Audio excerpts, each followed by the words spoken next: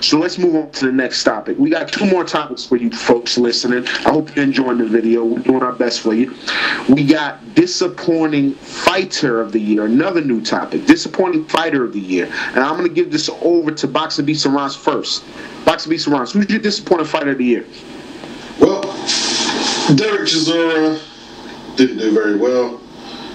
Eubank Jr. was very disappointing, I have to say. But I'm going to give it to Tim Bradley. You know, he flopped out against Pacquiao. You know, just fought a terrible fight. And he was supposed to, even though, you know, everyone said it was a robbery against Chavez, didn't look good. Didn't look good in the closing rounds, you know, and I don't know where you go from here. I'm going to give it to Tim Bradley. Okay, Tim Bradley. You think that Tim Bradley is a product of not following his game plan and just brawling, or do you think he was overmatched? Well, you know, my theory is the accumulation of tough fights is catching up with the brother. That's my theory. Okay, good answer. We got Tim Bradley for Boxing Beats and Wines. I'm going to move it over to Christian Caban. Who's your disappointing fighter of the year, my brother? Go ahead. Again, I'm going with the homie, Gary Russell Jr. He really disappointed me in that fight against Lomachenko. We was giving him props about he's a good prospect. He was talking junk in all his videos for the past 2 years about he's better than Broner, better than all these other guys that's getting credit. And he got on the big stage and he laid an egg. And I'm very disappointed in him. I'm disappointed in him too, and I don't even have a follow-up question for Gary Russell because I already asked you one, so we're going to move on. I'm going to go to UK Boxing Blogger. Who's your disappointing fighter of the year? Well, for me, I've got 2. Well, it's either Lara. No, I'm going to go with Sean Porter. Really, because from the way he beat Paulie Malignaggi, and he obviously won the title with Alexander in dominating fashion. After the Paulie fight, he elevated himself to not just a decent world champion, not by any for any longevity or anything like that. Just in short-term performance basis. You know how the boxing world can just get hyped overnight. He did, and I expected at least a decent run, but then he obviously bumped into Kell Brook, and he got beat by an up-and-coming great fighter. But just the hype train that got put on Porter was such a great win. The way he ruthlessly destroyed Paulie, you know, it was just a big letdown for Sean Porter. I'm not trying to say he's a bad fighter or anything, but for the hype that I had in my mind, the way it all just went, you know, I have to say Sean Porter.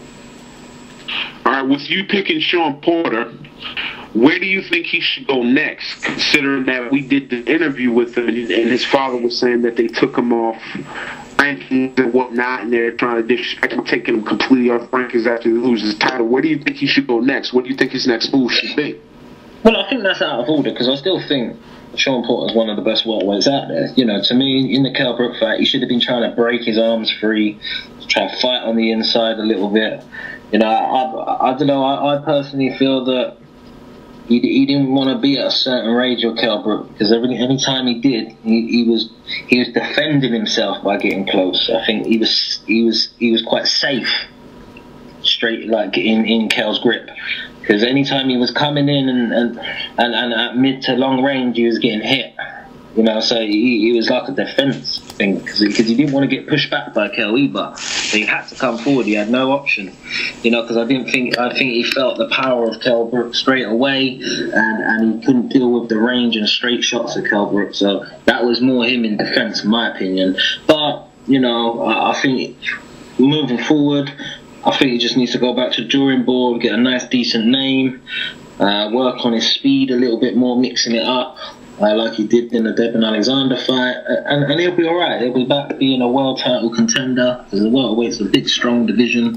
You know, there's a load of names that are all equally as good as each other, in my opinion, below Floyd and Pacquiao. You know, and now be the next generation in the next year or so. So he'll be involved in some great fights going ahead. But if he just starts from scratch and moves towards a world title again, I'd like to see that. He's still a great fighter.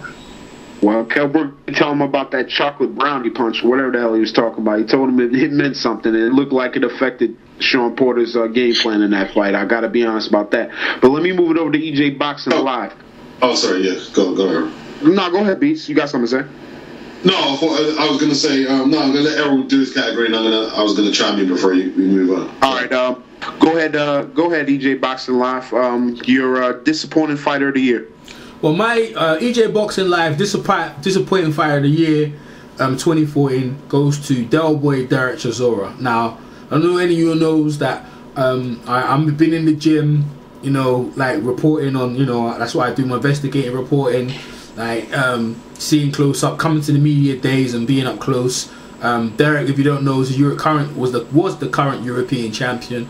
He just knocked out Malik Rose. Malik Rose.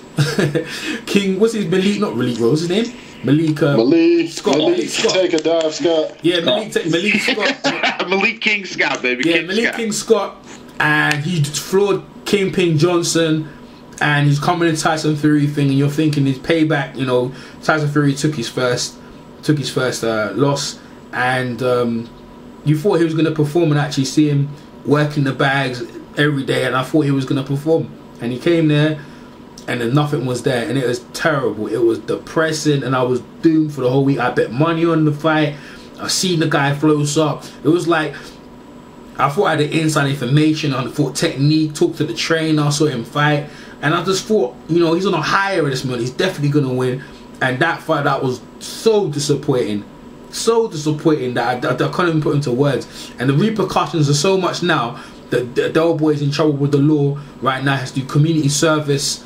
You know, he attacked a road rage incident. What happened? This is just the day, and it's just propelled into some sad thing. I don't know what's gonna happen next with the old boy, but performance for me, fighter, definitely disappointing.